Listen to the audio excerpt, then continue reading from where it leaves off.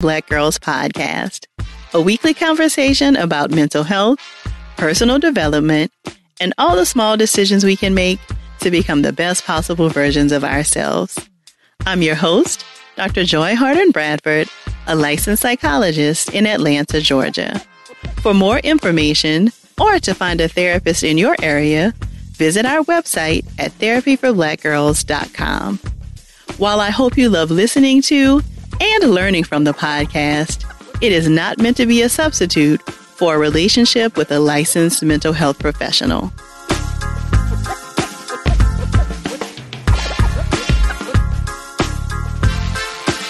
Hey y'all, thanks so much for joining me for this special bonus episode of the Therapy for Black Girls podcast. This time, I'm joined by the other members of our production team to dig into our thoughts about the ending of Insecure and what it has meant to us as a podcast. We'll get into the conversation right after a few words from our sponsors.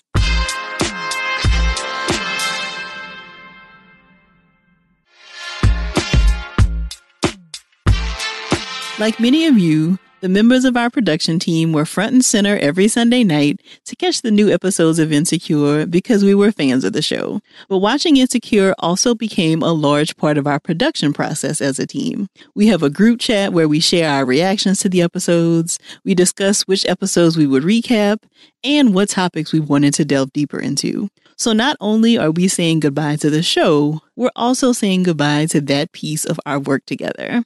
So we wanted to share our thoughts about what this has meant to our work, our thoughts on the finale, and some thoughts on the documentary that was released to accompany the finale, detailing more of the behind-the-scenes action. Here's our conversation. Introduce the production teams. Many of you have heard Cindy on the podcast because we did an episode recapping like the highlights, but we have new team members that you may not have been introduced to. So if everyone would share who they are, where you're located, and your role here on the team, that'd be great. Hey everyone, my name is Elise Ellis. I am the assistant podcast producer and I'm in DC. Hey everyone, I'm Frida Lucas. I'm the senior producer here for the Therapy for Black Girls podcast, and I'm also located in DC and originally from the Yay area. Hey everyone, back again, Cindy Okereke, one of the producers here for Therapy for Black Girls. Yeah, so I think it has been really incredible for a show like heralded and helmed by a Black woman to also have a team of Black women like working on the podcast. So of course, this is what we do every week, but I think that there has been something very special about the Insecure episodes because we are watching it just as a group of Black women, but also thinking about, okay, what kind of content are we going to create for the community related to the episodes? So it's just been a really cool thing, I think, for the team to do, and it feels like a little bit of a team bonding exercise as well. Yeah, I for sure feel that because in so many ways it like reflects the different viewpoints that we're approaching it from and like the different places in life. And so I think that just adds to the richness of the conversation when we're building out these episodes, because there's like a thought or a small detail that one of us will capture or think about that can turn into so much more. And so I think that's also what's so fun about Insecure is they really do cram a lot into these like short episodes when you go back and watch them over and over again. So that's been just a really great experience. When I began in November of this year, I'm pretty sure the first podcast episode we worked on all together as a team was one of our Insecure episodes.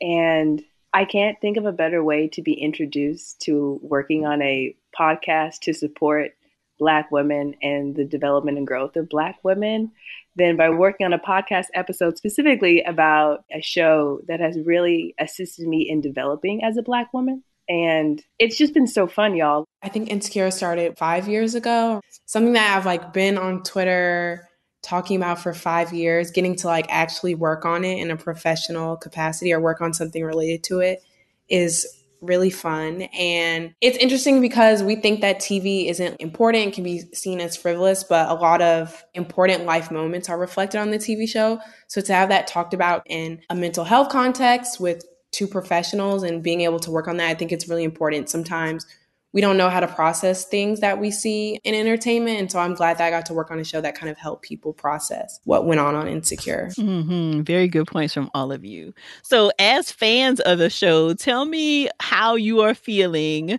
less than 24 hours post-series finale. Did all of your hopes and dreams come true? What were your thoughts on the finale? This is a hard one, to be honest, just because for me, I don't think I expected anything except I just want everyone to be where they want to be. That's kind of been my whole approach to like season 5, which I know in some places was slow for people, or like they're like, I just don't understand what this episode has to do with.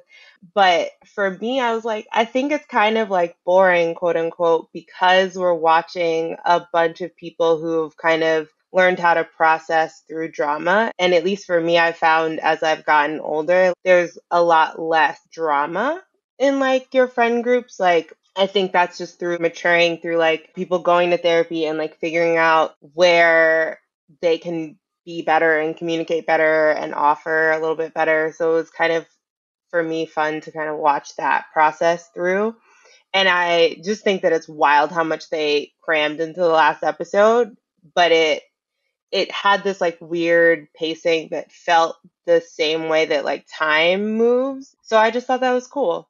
I really love what you said, Cindy, about things being less messy and there being less drama. What I enjoyed about the season finale and the show as a whole is it represents what can happen when you decide that you're not going to be an all or nothing person. You're more so going to be someone who really evaluates what's going to make you the happiest. And when you communicate that clearly with other people and consistently, they're generally pretty joyous for you. I really enjoyed that Nathan came to Issa's birthday party. There's no beef there. I really enjoyed that Lawrence was still open to picking up her phone call. I really enjoy the idea that what if no one truly is rooting against you? What if actually everyone is really wanting you to succeed and prevail and be prosperous and be happy, as opposed to what sometimes I think in my own head, which is, oh, they're already mad at me, or they don't want to hear from me, or what instead if everything really was going to be okay? And I think the season finale was very comforting for me in that affirmation for my life that, oh, actually, maybe everything could actually really be okay, and that my life is more of a fairy tale than, a drama series. It might actually be something really spectacularly wonderful. I like what Frida said. What if everything is going to be okay? I think some of the biggest shift I saw from season 1 to now with both Molly and Issa was some of the apprehension they had when going after what they wanted. They were both super overthinkers when it came to dating, especially for Molly, but Issa with career stuff, they were asking a lot of questions. I think in the last 2 episodes, especially the one with the dream escape episode, we saw Issa just kind of weighing career decisions, but it was nice to see like, okay, so she went after doing the blow CC, the block, and it worked out for her. And that was really great to see. Yeah, she had fears and hesitations, but I don't think she was always second guessing herself. She was affirming herself a lot more.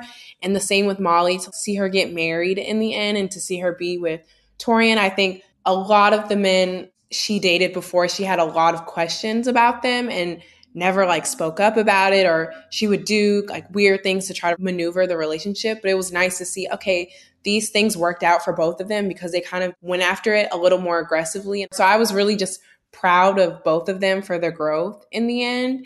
And it was definitely bittersweet because I have questions like, how did Issa really end up with Lawrence and XYZ? But I think they were able to put a nice bow on the episode without leaving too many questions. So I was happy about that. Ooh, you bring up a good point, Elise. So what would you have liked to see in the finale or maybe in this final season that we didn't see? So the first thing that like stood out to me was obviously no one wanted Molly's mom to die, but I wanted to see how like that would have played out a little longer, maybe across like an episode or 2, or even if it happened in the last episode and then we might have saw like a funeral. I think how people deal with death, especially as an adult, like especially when your parent dies and how that affects your entire community. I think it would have been really impactful to see that. And then I had a big question mark. Where was Condola? Like, I don't know. I just felt like we needed to see her one more time because she was just such a big part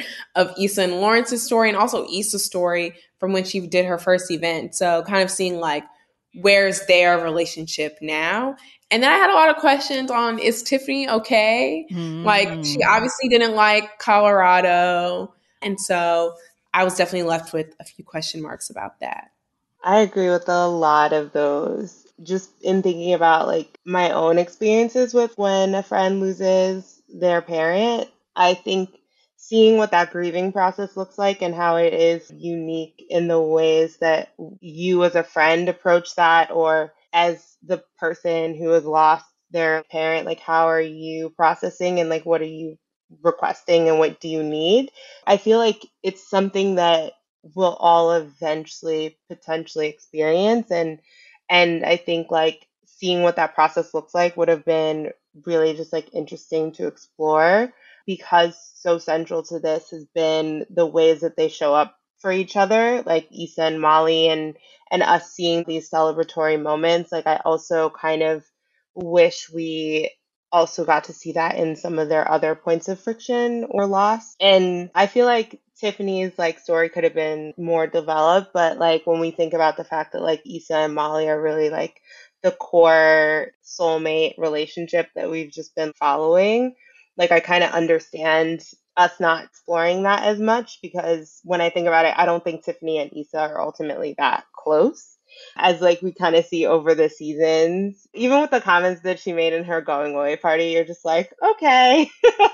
Like she loves Issa, but she just kind of still has like a little bit of awkwardness with her. And I think like that vulnerability isn't always like fully explored between the two of them. So I think that could have been another interesting moment to like add is, I think it was the car scene after Coachella between Tiffany and Issa, where you saw a new kind of like intimacy between the two of them. I think we could have seen something like that in the finale. So for me, nothing was missing from the finale. But the one thing that I need from the Insecure universe is a style guide on every outfit from the season finale. Every single one. I All of second the that. outfits were so good. I specifically want the outfit that Issa wore to her surprise birthday party. So you have an outfit and an occasion in mind, it sounds like, Frida, where you're ready to wear the outfit. 1,000%, absolutely. So I think for me, what I would have loved to see, not necessarily in this season finale, but this entire season, I would have really loved to see more about how Issa and Molly found their way back to one another. So I think we saw in the season opener that, you know, it still felt a little awkward for them, but they were trying to like work on rebuilding their friendship. And we just never saw a lot of that. And I know they have to make tough choices about what to include and what moves the story forward. But selfishly, that is what I was most interested in. So that's what I would have loved to see more of this season. More from our conversation after the break.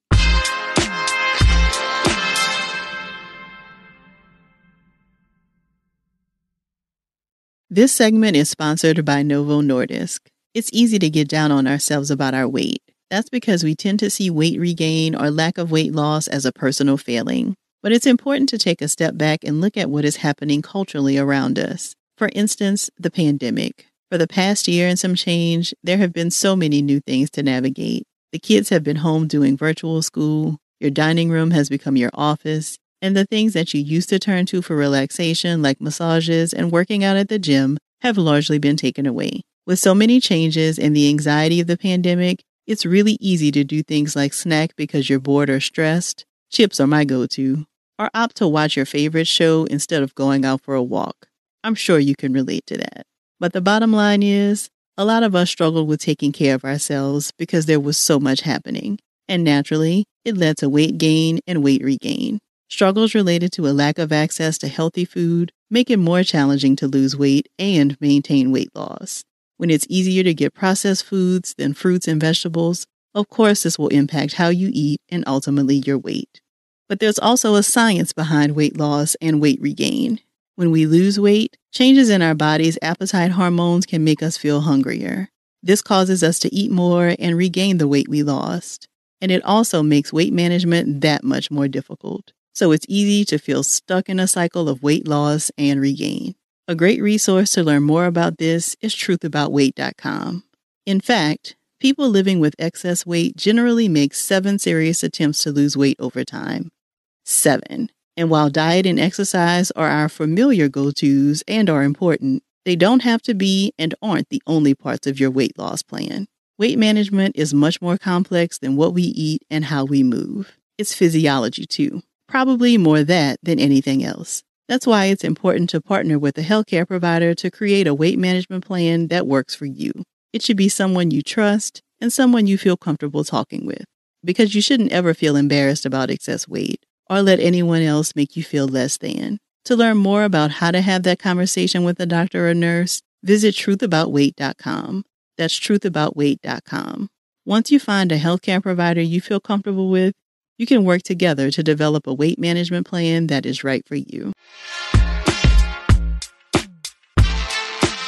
I have a question for the group. So, how do you process when life feels like it is a montage? When you're like, wow, where has the time been? Where has my life gone? I say that because of the series of birthdays and celebrations we saw in the final episode. It was a strong reminder that, wow, life is actually moving very fast. And how do I live in my life and be present, but also be aware of the fact that it is flying by me? I'll be honest, I don't know how to process it. For me, I was like, sometimes that is how you like chart time. And sometimes you are just going and doing, and then next thing you know, it's like, oh shit, it's this person's birthday. And so in a lot of ways, I'm like, oh yeah, this is why people journal so that you can like really go back and revisit those like gaps in time, like from all the doing and like really get to see that in front of you. So I think that's potentially one way to figure out a system for yourself to mark time and reflect.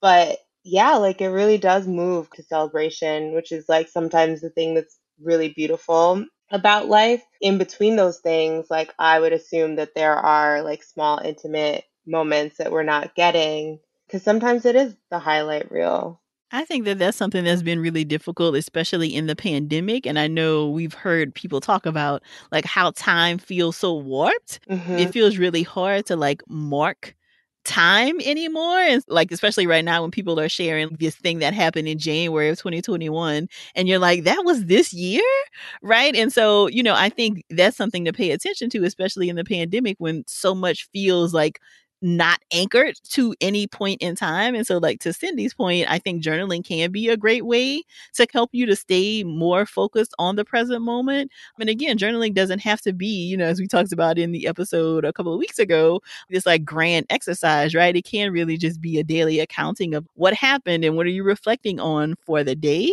that can really help you to stay more present focused. Yeah. And this is like kind of random, but I will always sometimes route us to astrology because here we are.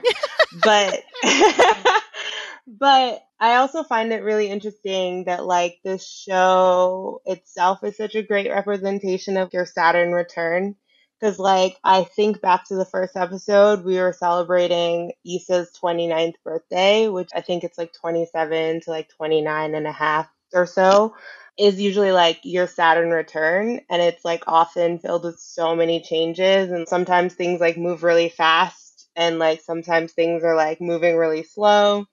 But ultimately, it's a test of how you essentially want to set yourself up to be as an adult. Like the finale for me felt really gratifying in the sense that those couple years or so of when everything is kind of like in flux, you're not sure anymore. Is this leap of faith going to work? Is this hard pivot going to work? And then everything does fall into the place that it needs to be. And you get to step into this more assured place, which I think is like really cool. I think that's also in some ways is why I think so many people resonate with it too. Because I think for when it started, so many of us were approaching that time period or just having finished it and seeing all of the different ways that in the regularness of it, you're like, oh yeah, that was significant. Or like, oh yeah, like if I were in that situation, I would do this differently potentially.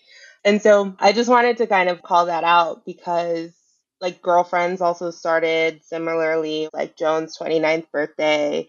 And you just think about all of the changes that also happened for the women in that series. And I just think that there's something to be said about that time period and like how it ends up resonating so well for a culture and for folks when they go back and watch it. I think the other thing that would be interesting to kind of think about is, did you have a favorite episode of the entire show?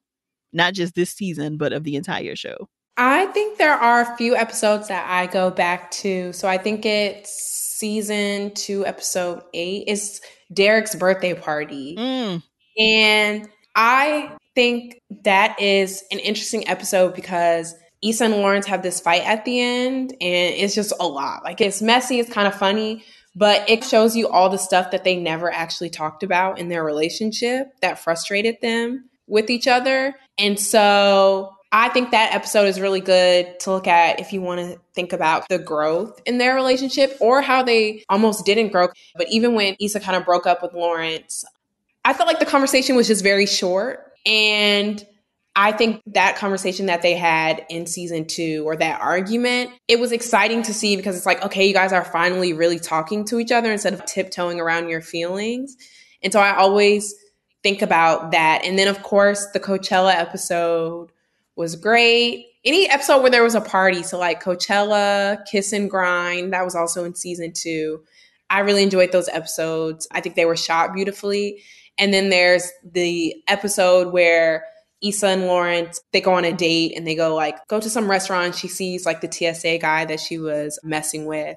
And it's just shot really beautiful. But I think it's another episode where we see Issa and Lawrence have like a quote unquote real conversation, which I think they really didn't have a lot of times over the show. But when they did, it was like very impactful to their relationship and moved it forward. So I enjoyed those. Mm-hmm. Those are good choices.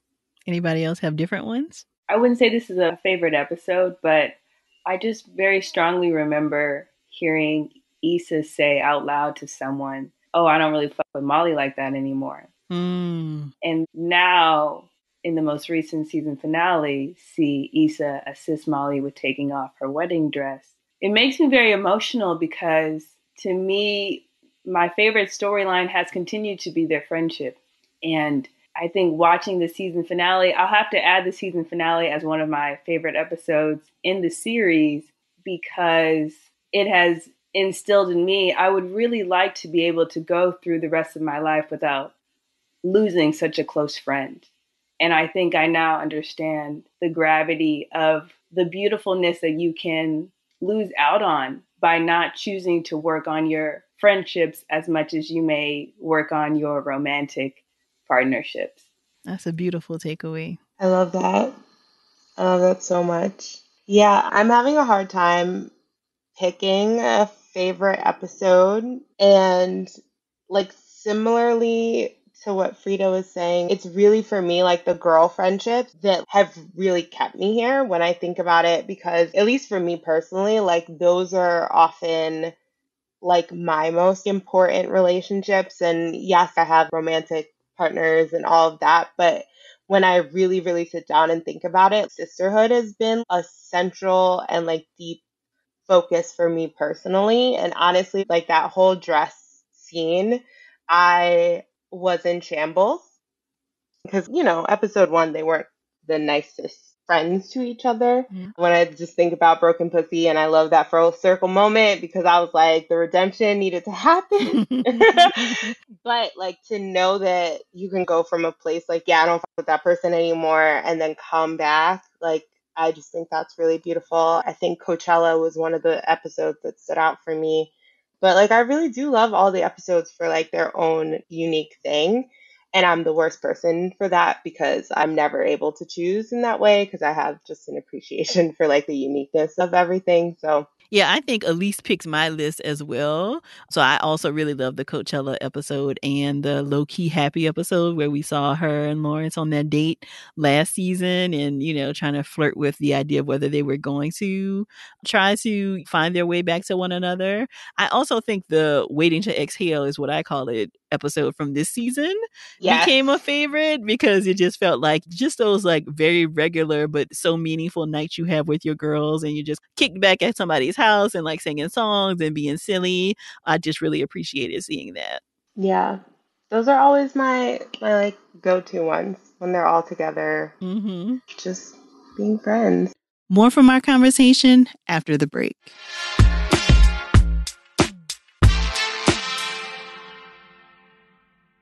This segment is sponsored by Novo Nordisk. It's easy to get down on ourselves about our weight. That's because we tend to see weight regain or lack of weight loss as a personal failing. But it's important to take a step back and look at what is happening culturally around us. For instance, the pandemic. For the past year and some change, there have been so many new things to navigate. The kids have been home doing virtual school, your dining room has become your office, and the things that you used to turn to for relaxation, like massages and working out at the gym, have largely been taken away. With so many changes and the anxiety of the pandemic, it's really easy to do things like snack because you're bored or stressed. Chips are my go-to. Or opt to watch your favorite show instead of going out for a walk. I'm sure you can relate to that. But the bottom line is, a lot of us struggle with taking care of ourselves because there was so much happening. And naturally, it led to weight gain and weight regain. Struggles related to a lack of access to healthy food make it more challenging to lose weight and maintain weight loss. When it's easier to get processed foods than fruits and vegetables, of course this will impact how you eat and ultimately your weight. But there's also a science behind weight loss and weight regain. When we lose weight, changes in our body's appetite hormones can make us feel hungrier. This causes us to eat more and regain the weight we lost. And it also makes weight management that much more difficult. So it's easy to feel stuck in a cycle of weight loss and regain. In fact, people living with excess weight generally make 7 serious attempts to lose weight over time. 7. And while diet and exercise are our familiar go-tos and are important, they aren't the only parts of your weight loss plan. Weight management is much more complex than what we eat and how we move. It's physiology too, probably more than anything else. That's why it's important to partner with a healthcare provider to create a weight management plan that works for you. It should be someone you trust and someone you feel comfortable talking with, because you shouldn't ever feel embarrassed about excess weight or let anyone else make you feel less than. Once you find a healthcare provider you feel comfortable with, you can work together to develop a weight management plan that is right for you. So in addition to the finale, we also got a beautiful documentary directed by James Bland that captured lots of behind-the-scenes action of this final season. What were your thoughts on that? For me, as like a behind the scenes person, I love the documentary, and like I just think that it really gelled together certain things. This is also just like a random like moment that I just picked out, and like thinking back to Molly's wedding in particular, and that song that was playing, Feels Good. And it reminded me of Love and Basketball. I'm pretty sure it's the ending song when like Quincy's on the sideline with Monica's kid and everything, and they're just like they're getting played out or whatever. And so that playing while like Issa and Lawrence were like together in frame also for me was like, I know a lot of people are kind of like, oh, why would they like get back together like that love and basketball kind of like moment, because I mean in some ways when you think back on it, Quincy wasn't the greatest.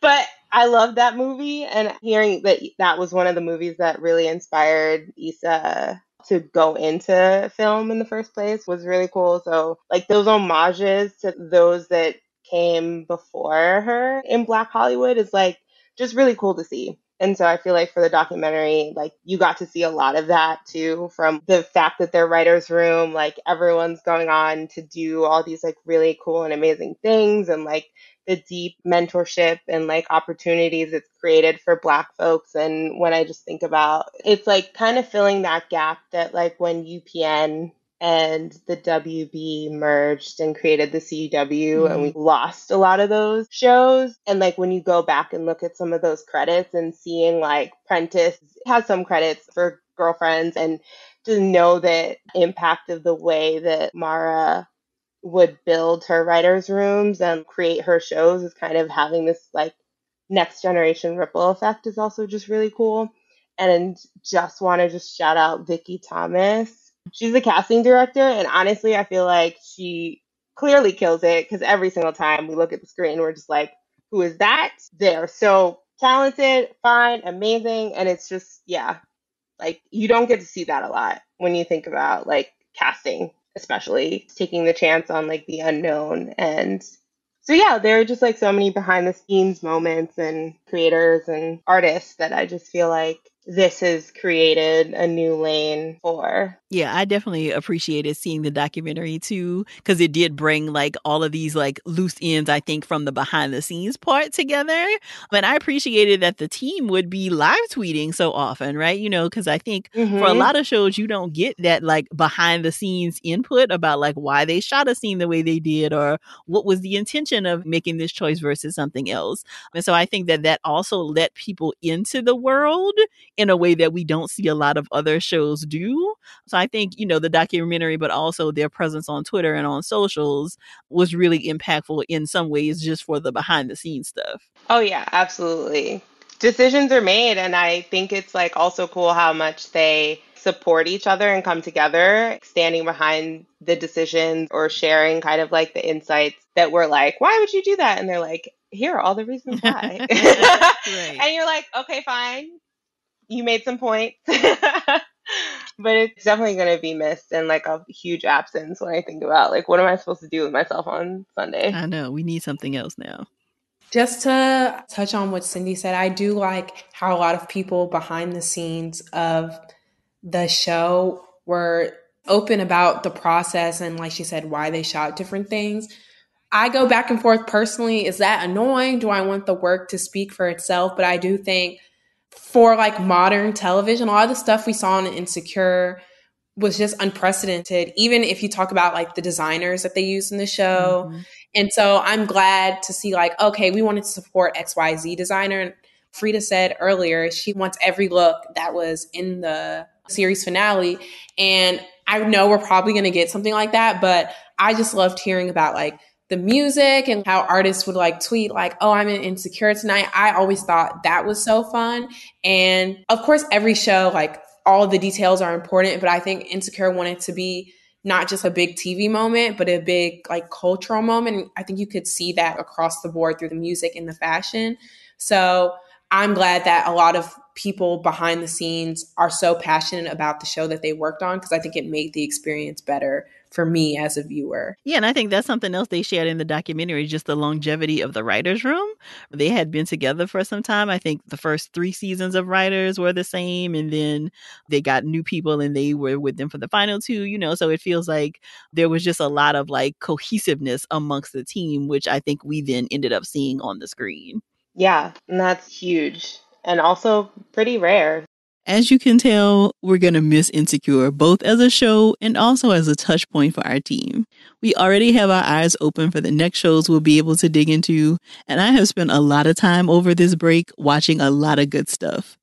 If you're looking for some new things to add to your watch list, might I suggest Harlem and With Love from Amazon Prime, Love Life, especially Season 2, and Southside on HBO Max, and Selling Tampa, Emily in Paris, and How to Ruin Christmas on Netflix. What are you watching? Are there things you've loved recently that I should add to my list? Or shows you'd love to hear us discuss here on the podcast? Send those to us at therapyforblackgirls.com/mailbox or share them with us on social media using the hashtag TBGInSession. If you're looking for a therapist in your area, be sure to check out our therapist directory at therapyforblackgirls.com/directory. And if you want to continue digging into this topic or just be in community with other sisters, come on over and join us in the Sister Circle. It's our cozy corner of the internet designed just for Black women. You can join us at community.therapyforblackgirls.com. Thank y'all so much for joining me for this bonus episode. I look forward to continuing these conversations with you all real soon. Take good care.